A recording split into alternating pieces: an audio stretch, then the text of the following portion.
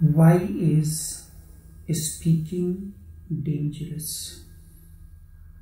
Indeed, speaking is dangerous. If you do not speak, nobody knows anything. The moment you start speaking, you are beginning to express yourself, express your sensitivity. And normally when we speak out of our ego sensitivity. There are two kinds of sensitivity: ego sensitivity and life sensitivity. When there is ego sensitivity, you suffer and you make others suffer. Life sensitivity means you understand there are millions of people suffering, but that does not mean that I am going to suffer also, or I allow myself to be suffering.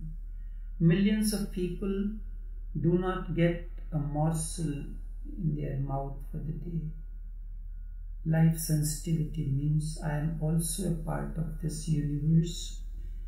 If I have a morsel in my mouth, I have energy, and then I will do something that is within my hands, within my means.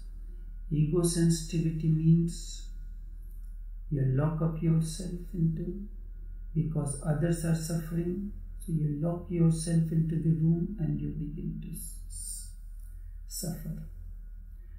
Normally what happens, the energy continues to move, and when it reaches the throat center, this is a gateway, a bridge, through which you can come down or you can go up.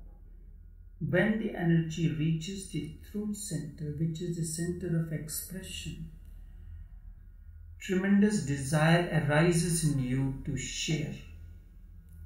But whatever you want to share is not part of your understanding. It is like a borrowed light. And that's where the problem comes in. When you are introspective or meditative, out of that introspection, a constant awareness, constant remembrance happens, and it invokes the infinite within the finite. And as you enter into dialogue, you lose your awareness. 90% of life's trouble happen because of your speaking. Therefore, the moment you attain to silence within, inner disturbance disappears. Why is speaking so dangerous? When you are speaking, your awareness is at the lowest ebb. When you are speaking, your attention is on the other, and you miss attention on you. In speaking, your arrow of consciousness is facing the other. Consciousness is a single-faced arrow. Ordinarily, consciousness only faces the one that you are speaking to. And in the process, the awareness misses you. In that state, you say things for which you have to repent for lives. You are in love with a person and you vow your love for lives. You cannot trust this very moment, and you are talking of lives. No one knows what will happen the next moment, and you are promising love for lives. This is because of your unconsciousness. If you are really aware, you cannot say such things. Then all you can say is, this very moment I am overflowing with love for you. However, nothing can be said of the next moment. This will not appeal to ego, but this is how life is. When the spark of love kindles in your heart, then you think love will continue till eternity. Do you really understand the meaning of eternity? I have heard one day the wife of Mullah Nasruddin was complaining to her husband that his intensity of love is not the same as before. Is it because I have grown old, or I have developed wrinkles now that you do not love me as before?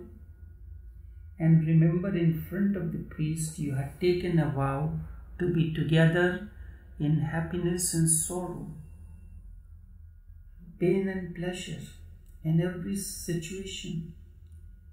Mullah, who was silent up to now, replied, "Yes, indeed, it is true. I had promised to be together in happiness and sorrow, and that I am fulfilling. However, nothing was said of the old age. When we make the promise, we never say anything about old age.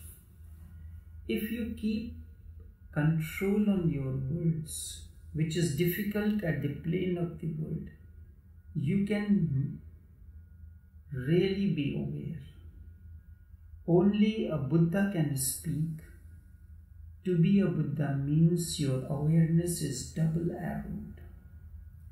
Through his awareness, he has developed such understanding, and this understanding is called surati, or constant remembrance. One who has developed double-faced arrow, then witness is born in you. You are speaking to the other. Your arrow is facing to the other because your whole attention is on the other. But are you aware? Is your arrow is facing you also? When I speak a word, I am speaking to the other. Let the reverse be the process. If the same word is spoken to me, how will it affect me? When you are so sensitive, you are not ego-sensitive, just purging out whatsoever you have to say. Instead, you are life-sensitive. That is more beautiful. If I am saying this word, someone can say the same thing to me. Will it hurt me or not? Then witness is born in you. Now, when you are speaking, your awareness centers on the listener, but at the same time you are not unaware of you. Then no word can create any problem. I have heard a Sufi story. It happened once a Sufi sent 4 of his disciples for silent meditation. It was evening. All of them were sitting in the mosque in darkness. No one lit the lamp. The servant passed by. One of the disciples asked the servant to light the lamp. The second disciple reminded the purpose of being here. Then the third cautioned what they were doing. Thus 3 of them spoke something or the other. At this, the 4th one said, "All of you spoke. It is only I who did not." Thus, all of them did say something or the other. Speaking is an unconscious act. It may seem to be a naive story. This is the story of each one of you. The moment you try to practice silence, you become restless to speak. The moment you get any opportunity to speak, you lose awareness. The story only explains that none of the persons remembered that they were there for being silent. The moment servant passed by, attention shifted on the other. They lose the awareness, connectivity with their own self. And all of them lost awareness. Nanak says it is through meditation alone awareness rises in mind and intellect. The word surati or awareness is beautiful. Nanak and Kabir uses the word surati. It comes from Buddha's samyak or remembrance. Remembrance or surati is the same word, means the same thing. Buddha emphasized right mindfulness. He told his monks to do whatever they want, but be aware. I am saying something, but I am aware. Speaking, walking, talking, blinking eyes, moving the hand, do everything but be full of awareness. And anything that is done in a state of unconsciousness is sin. Whatsoever is done, whatsoever be the circumstance and situation in life, never even for a moment lose awareness. I have heard a memoir in the life of a Bengali, Ishwarchand Vidyasagar. He was a very learned person at his time. He lived in Kolkata during the 19th century British rule. The governor invited him for the award of merit. Vidyasagar was a very simple person who only wore Bengali style dhoti and kurta and a cap. His clothes were wrapped. His friends advised him not to use these clothes for the occasion. A few times he resented, but then he agreed as well and got new clothes made. The evening before, he was taking a usual stroll in his garden. Then he saw a Muslim walking elegantly dressed in the attire of the day, with a stick in his hand, gently, graciously swinging backward and forward in his hand as he was moving. He continued in his elegant gait, unconcerned of anything.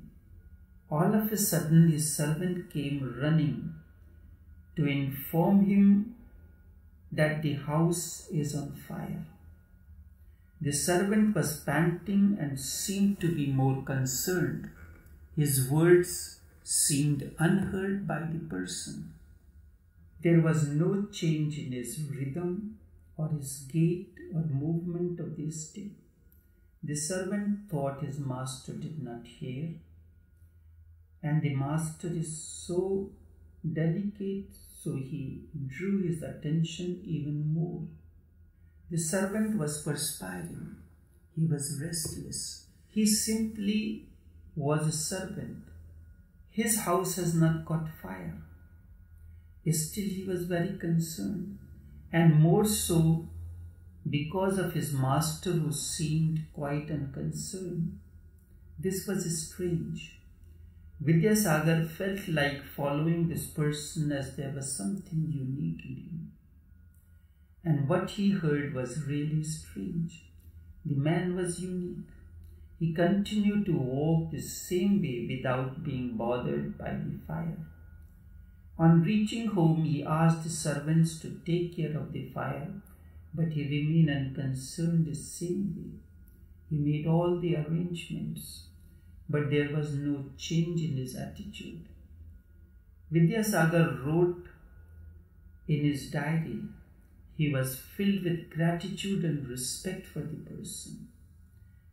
He had not seen such a person in his life who was unperturbed by the situation. His house was on fire, and he is not perturbed. He made all the arrangements, asked the servants, called whosoever was needed for the occasion. He was protecting something that was sublime, and that he was protecting, what was that he was protecting all this time? He was protecting his surati or awareness. Whatever is happening will certainly happen. I have no control over it. And whatever can be done is being done now, that is in my hand. The house has caught fire. Whatsoever has to happen will happen. There is nothing that I can do, but there is something that I can do that is in my hand. I made all the arrangements for all that can be done. Why to lose awareness? There is nothing more precious in life than awareness. To this man, there was nothing more precious or worth preserving than his awareness. The awareness says that the house has caught fire, whatever will happen, let thy will prevail. But this is in my hand. The moment you accept this, you will find if one door closes, the other opens. Not only another door opens, but many doors open. My life bears a testimony to it. Many times circumstances and situations came. All I did is preserve my awareness, my trust. And you get concerned and disturbed by small things. The moment a small problem comes in your life, you lose awareness. This you can observe each moment of your life. You have done something that is not pleasing to your wife. Her awareness is lost. That very moment, she loses temper. Things like this you encounter each moment. If there is anything worth preserving in life, this is surati or awareness.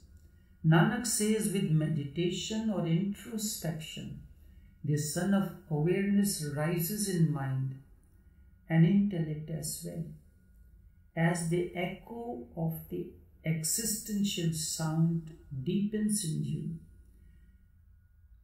First, your constant chattering, both inner and outer, reduces, and then one day it vanishes completely.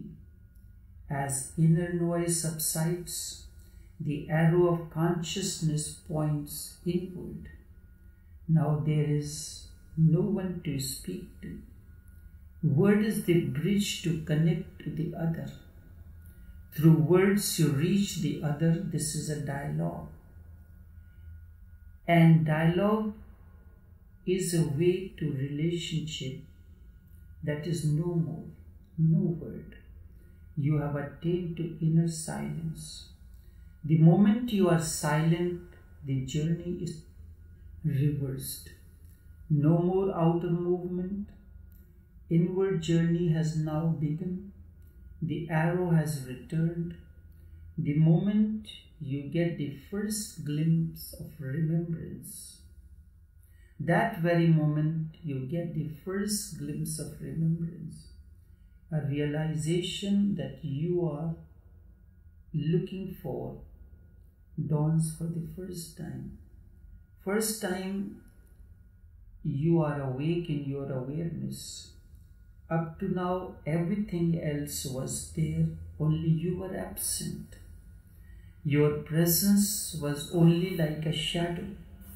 Darkness persisted under the lamp of the beam. As you awake, and the intensity of the existential sound, whatsoever be your criteria of that sound, deepens in you, and also your meditation attains a new dimension. Awareness deepens in you the very moment. Try to understand with the example of a weighing scale. When on one side of the scale goes up, the other side goes down in the same proportion. This is just to maintain the balance. So too, as you move within, in the same proportion your awareness increases. And at the third plane, even the word disappears. Then what remains is the existential sound, constant remembrance of Nad. Nad means sound, which is uncreated. And as the Nad, the sound echoes, you get the glimpse of that which is the formless, the eternal, the unborn. Awareness attains fruition. Awareness is no more fragmented. Instead, it is total. Suddenly you wake up from a slumber of lives. Darkness has given way to light. Dream of lives is no more. Dawn has arrived now. This is the first glimpse of the dawn of awareness.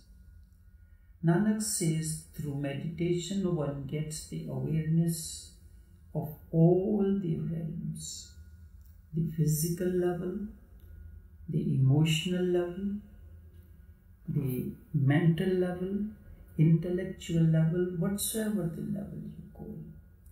One is free from the cycle of birth and death, and he becomes the formless, the sublime, the auspicious. And when this happens, when you wake up from the slumber, you come to know the infinite skies, this existence, and these realms. That day you come to understand the cosmic play. As long as you were lost in your lust, in your own finite realm, nothing was visible to you. You were spiritually blind.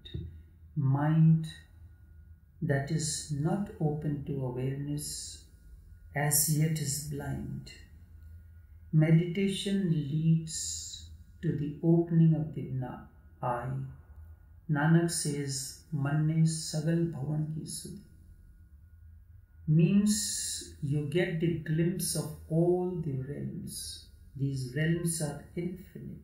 As meditation deepens, all these realms reveal their nature. Life reveals itself in its totality. Then you can see his signatures on each leaf, in every cell of the cosmos. Then you can hear this existential song through the breeze.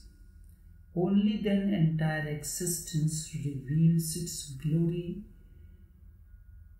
the glory of the unknown and unknowable. As such as you are, you want to know the purpose of your life. Why were you born? And why should you live? A thinker from the West, Marshall, says, life only has one question. Why should man live? Why not commit suicide? Suicide is the ultimate state of unconsciousness.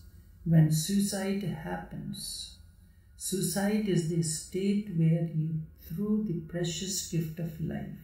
It is because you have not yet unraveled the treasures of life. Contrary to this, something strange happens when you wake up from the slumber. Then because of grace, the infinite splendor, many realms and secrets starts unfolding themselves layers after layer. You come to know the meaning of life for the first time. In that understanding, bliss fills the aura, and we call this aura as samadhi or enlightenment. It is in samadhi that you come to know why, how, and what of life. It is tremendous beauty. However, as such as you are, how much you try, how much you inquire, how much anyone may explain that God is the ultimate fruition of the seed that you are, nothing will happen. Even if samadhi is the goal of life, nothing resolves. The matter will resolve only when awareness descends. All the masters and Buddhas like Nanak, Kabir, Buddha, etc. can never appeal to you until you are aware. Maybe out of respect, you may like my words, like my company, but the moment awareness begins to dawn, you will see a different kind of presence. Maybe whatever they say may appear to be right, but does not appeal to you really. To you, such persons appear out of mind. It is true, they are out of mind. You are also out of mind. The only difference is that you are below the mind and they are beyond the mind and its realms. And you consider you and your wisdom to be sublime. And where have you reached with this understanding?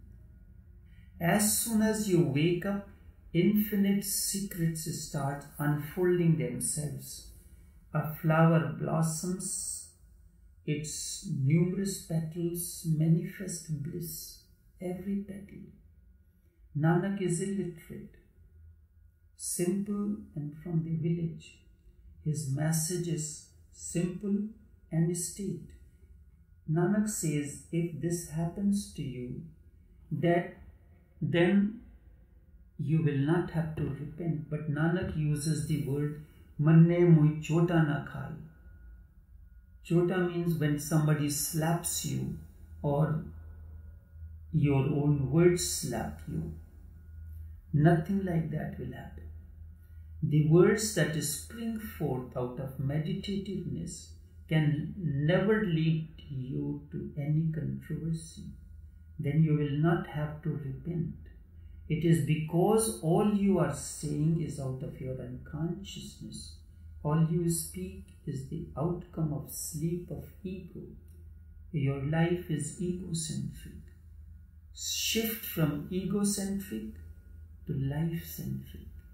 Life-centric means, I know there are people who are sick.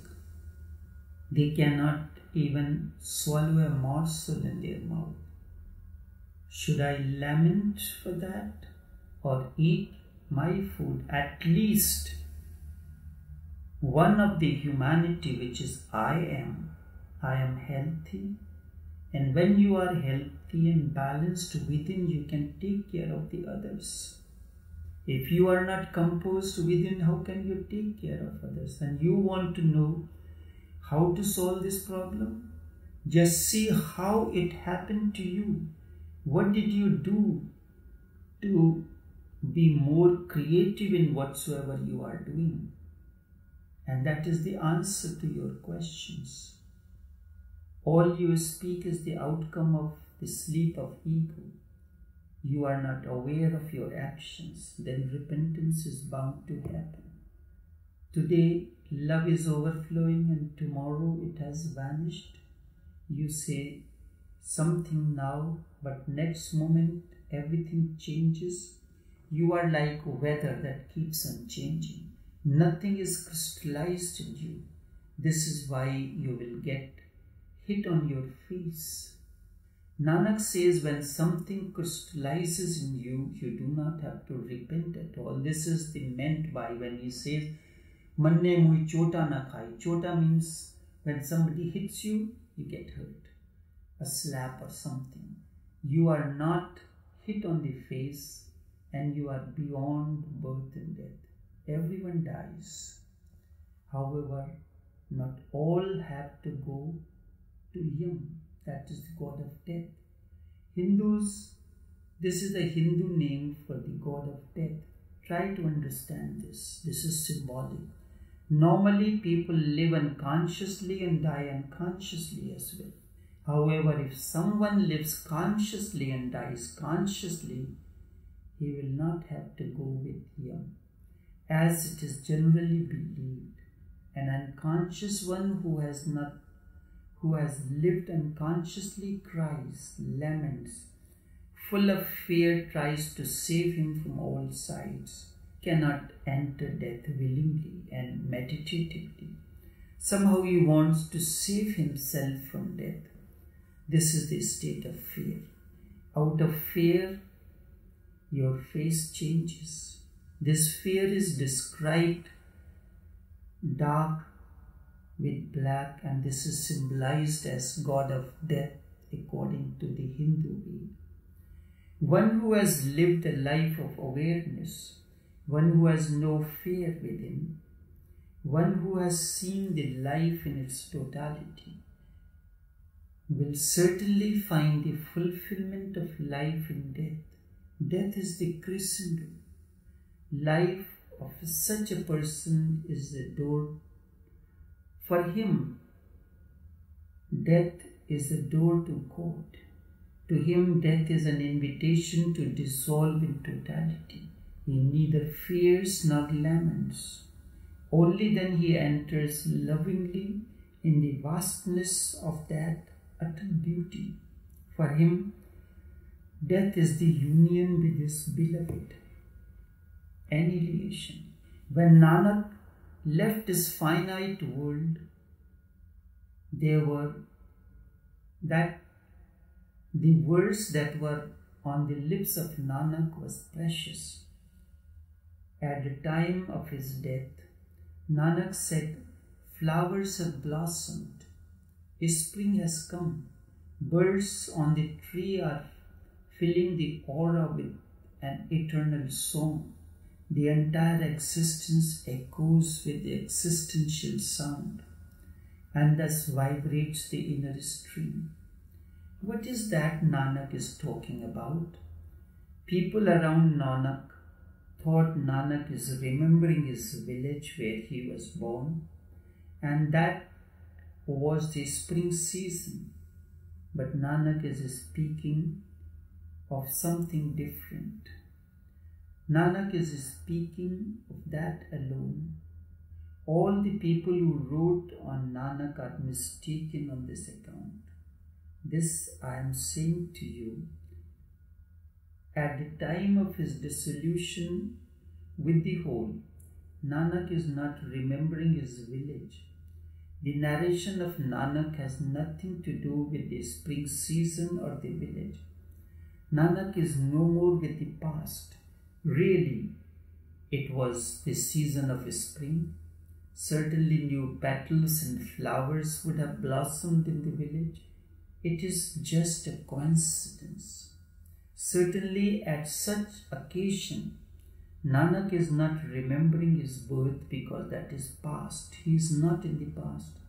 He has to use the symbols from your world. This is symbolic. Nanak is now entering the ultimate beauty where flowers blossom never to wither, where birds chirp the perennial song from eternity's sphere, touched by the warming fingers of swift love, where eternity thrills again to an immortal joy. Nanak is entering the ultimate beauty, where flowers blossom never to wither, where birds chirp the perennial song from eternity's sphere, and touched by the warming fingers of swift love, where eternity thrills again to an immortal joy. When an individual lives his life meditatively, then death is not the end. Instead, it is fulfillment. Then death is not an end. Instead, it is ultimate flowering. Death is the ultimate experience of life. Such a person does not lose anything. Death is not loss. Instead, it is a gain. Door closes from one side and opens from the other side into infinite possibilities. Singing, dancing, and rejoicing, he enters death. As you are, so will be your experience of life. Death is therefore the test of your life and living, and also his awareness. If a person enters death joyfully, peacefully, full of gratitude, then the life was precious. Then death is the final offering. And the mystic echoes. This is total, that is total. Totality alone is, out of this totality evolves the entire existence. And to this ultimate totality, everything dissolves one day. Nanak says one who meditates does not have to go to the God of death, the darkness. That name alone is really auspicious. Only one who meditates knows indeed. The next body or the sutra comes, Manne Marak Thak Na Pai, Manne Patsyo Pargat Jai, Manne Magna Chale Pant, Manne Dharam Set Sanband. Aisa naam niranjan hoi, Jeko man jane man koi. Here Nanak is speaking of obstructions along the path of inward journey. Nanak says problems do not lie outside. You can solve the problems that exist outside. These obstructions and problems are within you, and the root cause of the problems is your unconsciousness. And unconsciousness is within. There is no way to remove these problems. Even if you try one by one, you cannot. The only way to solve these problems is inner awakening. You are trying to clean up a room that has been locked for long. Many things have grown, the spider's web, cockroaches and other things. The only way to begin the cleaning is to bring the light into that darkness. Meditation is the way to bring light into that darkness. The moment you awake, all problems and obstructions vanish, not before that. Try to understand this. Your house is full of darkness. Entering such a dark house, you are afraid. There is fear in you, and the fear is of things like cockroaches, mouse, lizards, and others as well. Each corner is filled with fear.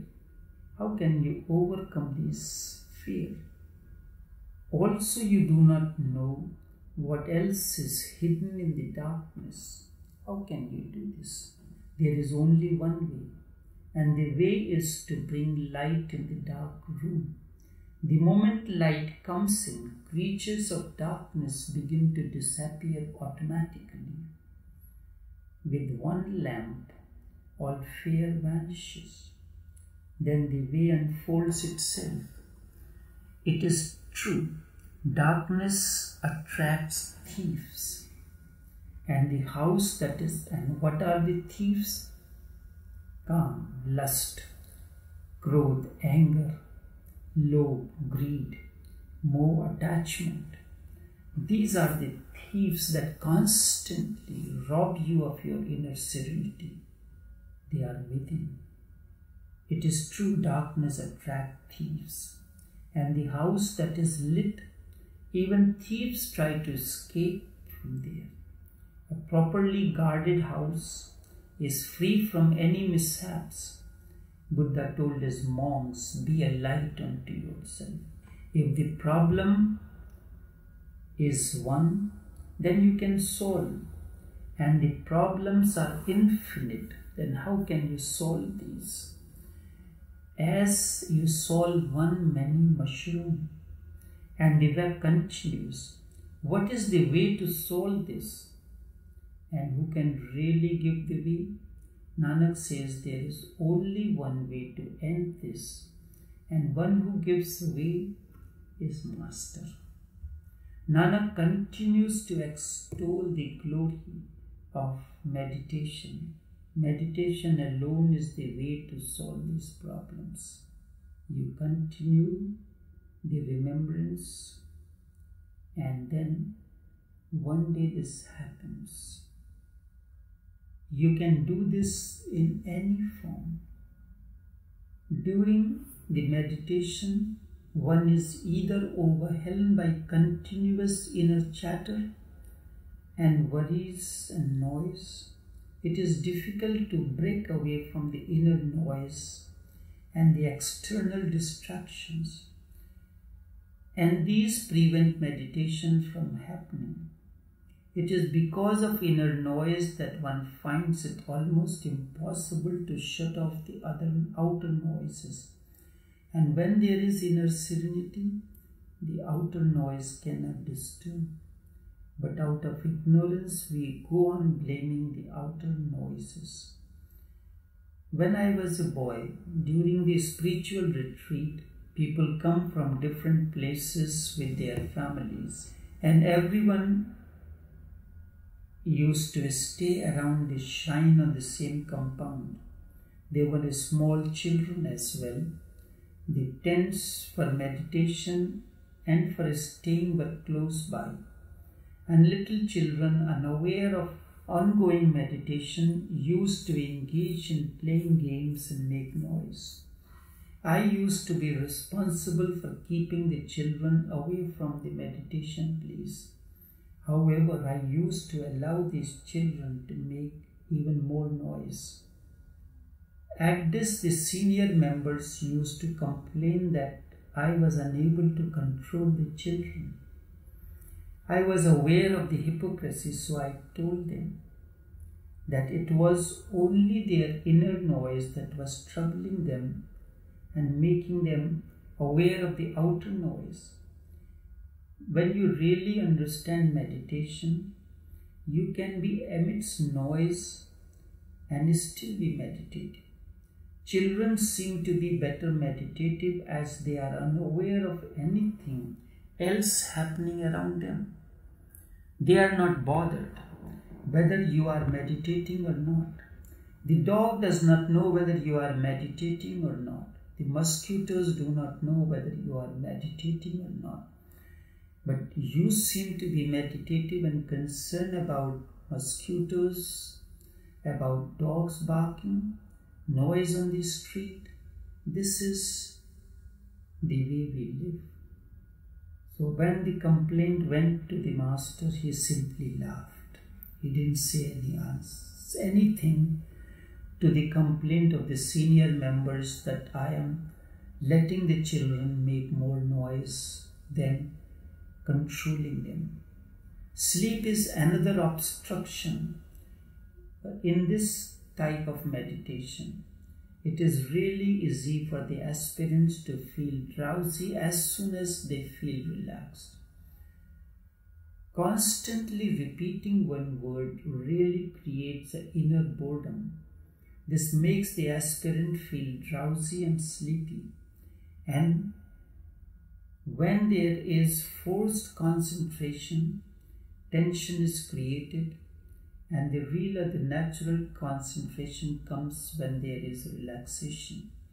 During this meditation, one chooses a word or a mantra and then continuously repeats by rotating the beads.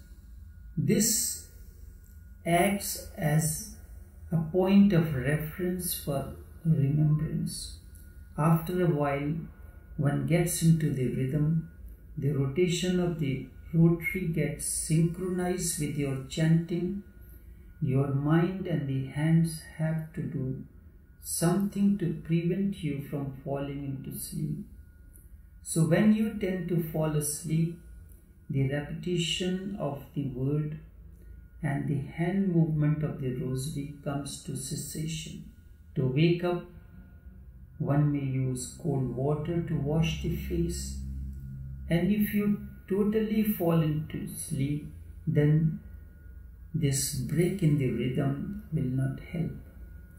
This is not going to harm, but essential point to remember is that breaking of this rhythm between repetition and the rotation of the rosary beads makes you aware of the sleepiness. Once you are aware, this can be corrected. The rotation of the rosary and chanting will automatically make you an introvert. This happens when you chant a particular word with feeling or intensity. As far as thoughts are concerned, you do not suppress them. Allow these to arise, but you remain aware. Be not lost in them and do not try to identify. Instead, remain awareness. Your awareness, when you continue to practice correctly for a long time, thoughts will exhaust by themselves and also dissolve the inner noise. The mind gets more overwhelmed with this repetition. It becomes calm and focused. Your awareness gets centered by the use of the word. Mind gets relaxed, not by suppression, but through exhaustion of all surface thoughts. This leads naturally to the state of thoughtlessness with awareness, and this becomes prelude to meditation. Remember, when thoughts keep on surfacing and there is awareness, this is a positive process. These thoughts come from a deeper realm of unconscious mind. These are inner problems. So when you watch these thoughts, they vanish. But the thoughts that most people are occupied with during meditation are merely superficial thoughts. These have to vanish through constant repetition of the word and remembrance.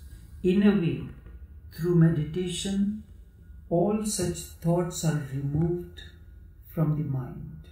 With this comes single-mindedness, and you are absorbed deeply in the word. And suddenly, you are confronted by a vision or thought that comes unexpectedly. This is your deeper problem that needs to be encountered. Awareness alone will do this. This is the time when you are going below the surface of your subconscious. Thus continues the process of inward cleaning, and through constant remembrance the thoughts exhaust. Concentration naturally arises. It is the constant flow of thought that affects the concentration. So when these thoughts vanish, then you have no choice but to concentrate. The repetition of the word is an effective technique to overcome all distractions. The rosary is indispensable compassion during this technique of concentration. The number of beats vary. Normally 108, 54, 27 are used. Sufis use multiples of 21 and 27. According to Hindus, each rosary contains one extra bead, and this is called the knot of the bead, or it is known as the Brahma knot. In the use of rosary, this Brahma Granth or Sumeva is the starting point of a starting point. The moment the hand reaches that, it signifies the end of one cycle of the remembrance, and you can use any word or mantra for the remembrance. Nanak continues like this: when meditation reaches its pinnacle, attains fruition, it becomes the inner master. How does it happen? That will continue in the next session. Nanak says through meditation, one gets connected to religion. You can go on reading scriptures, you cannot get connected to religion. None of your mosques, temples, churches, gurdwaras can at all connect you to religion. It is you who will go to the temple and read scriptures or be at his business place, and you are asleep and unconscious. It is you who are still unconscious that nothing can happen. It happened once. Nanak visited Haridwar, the holy, sacred city of Hindus. It was the period when Hindus offered water to their ancestors who are no more. Traditionally, turning the face towards the sun, water is offered. This is one of the rituals which is believed to be performed by every Hindu for their ancestor. Nanak also took a bucket and started throwing the water in the westerly direction. Each time he would throw a bucket, Nanak will say, "Go to my fields."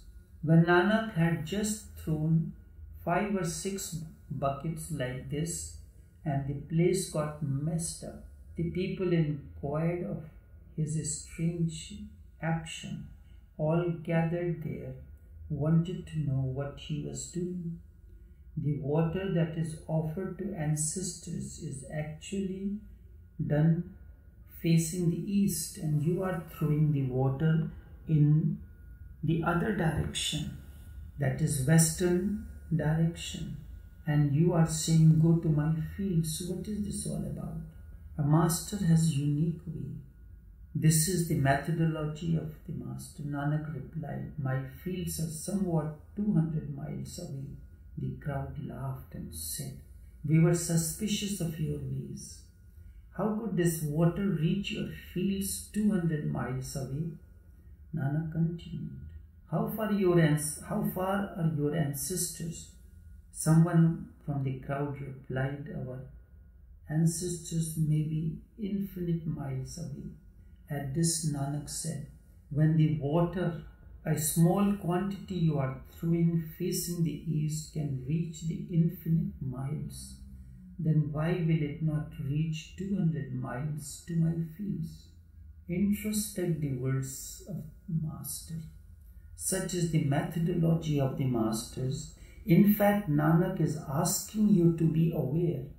He is saying such foolish things will not help you. All the religions are full of such unconscious beliefs and rituals. All this happens in the name of religion. Blind following will not help you or take you far. One can get connected to religion only when you attain to meditation.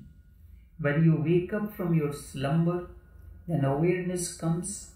The moment the echo of the existential sound begins, you are connected to religion. And the day you are not creating this sound, instead you are listening to this sound, within a witness is born in you. This is not ordinary religion. This is your nature. Religion means your essential nature. Lao Tse calls this Tao. This is the meaning of Nanak. Nanak wants you to get connected to your nature. To move away from your nature is to get astray. To return to your nature is like reaching home. Nanak says meditation leads you to the door of salvation. Meditation saves your family. Meditation is for the master and disciple both. With meditation, one does not remain a beggar. That name alone is auspicious and sublime. The door as well. Manne pave mokh dwar means through meditation, one discovers the door to salvation. Through meditation, both master and disciple attain to fulfillment.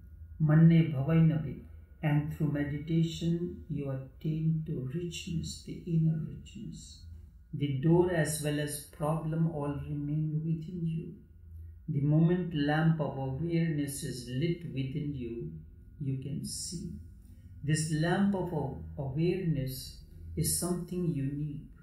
It not only brings light in the dark cave of your heart and intellect, instead it illumines your thoughts, thinking, and takes you to the realm which is beyond mind.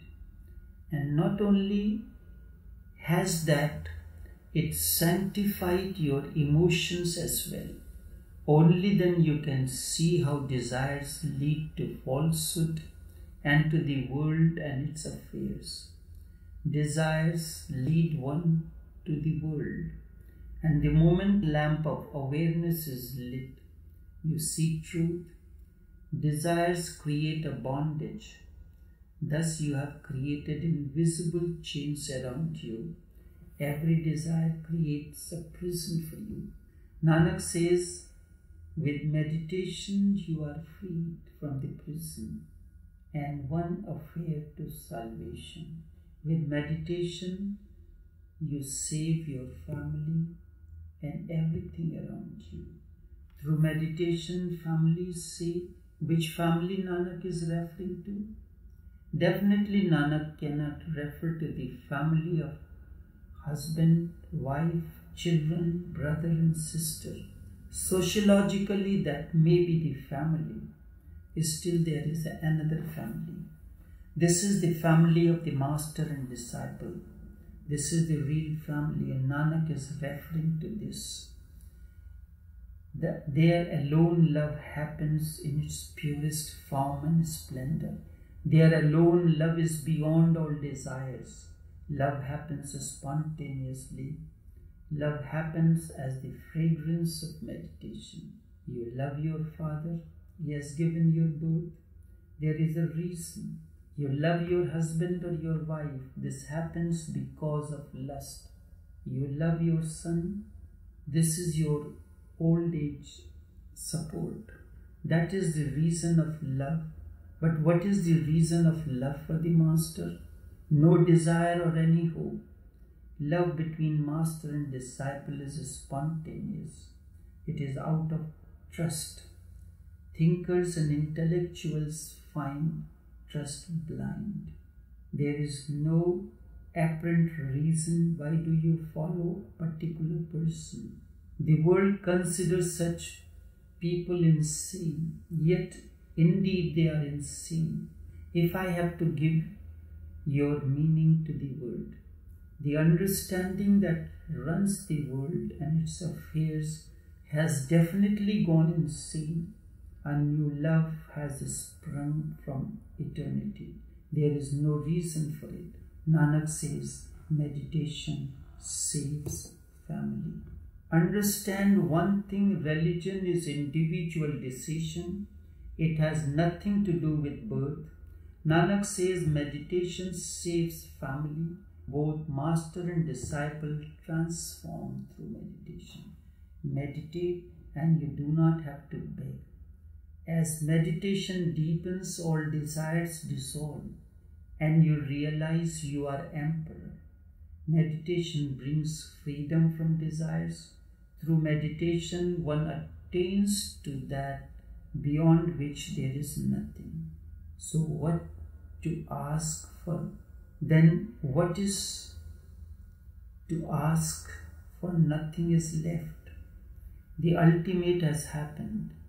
The samadhi has happened and begging tendency is no more. Aisa naam niranjan hoi, jeko man jane man koi. This is formless, eternal, beyond cause and effect. Only one who attains to meditation knows.